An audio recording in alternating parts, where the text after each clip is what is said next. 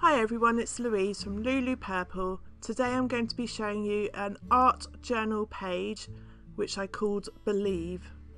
So first of all, I'm using the Paper Artsy Stamps ETS05.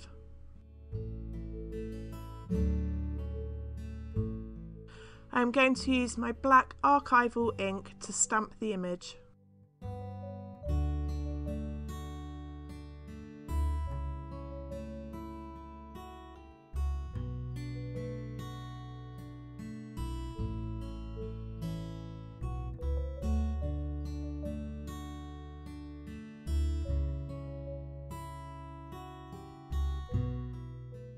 I'm now going to use my Squeeze Lemonade Distress ink and my blending tool, and I'm going to colour the whole page.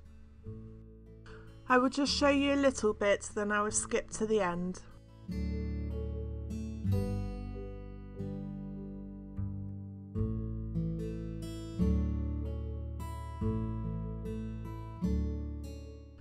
I am now going to use my Derwent Colour Soft pencils to colour in my image.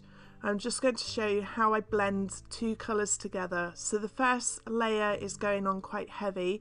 That last little bit I did quite lightly so that it's not as dark.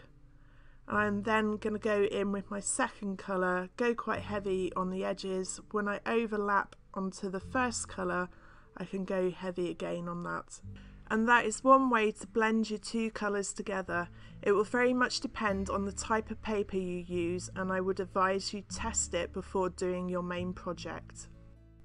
I am now going to use my Zig 05 pen to make a border around my images.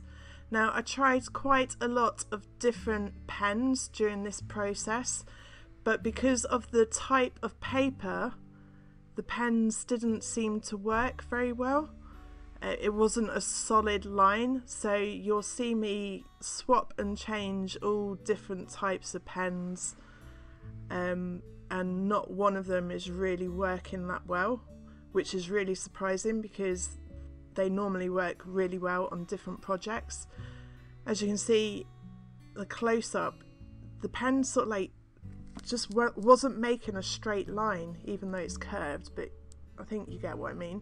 So in the end, I actually used a Beryl fine line black pen, which is more like a felt tip. That was the only one that seemed to work.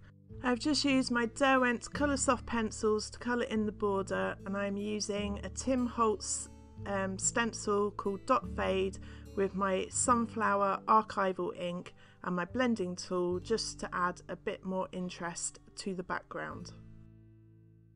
I then use my Tiger Lily archival ink pad.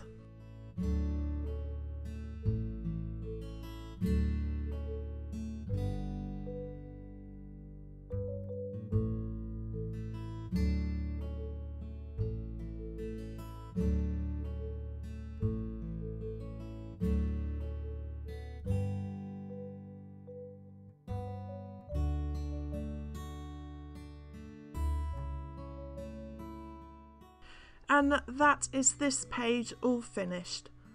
I hope you've enjoyed watching this video. If you have, please give me a thumbs up and don't forget to subscribe to my YouTube channel. Links to my website, Facebook and more will be in the description below. Thanks again for watching, and I hope you got inspired.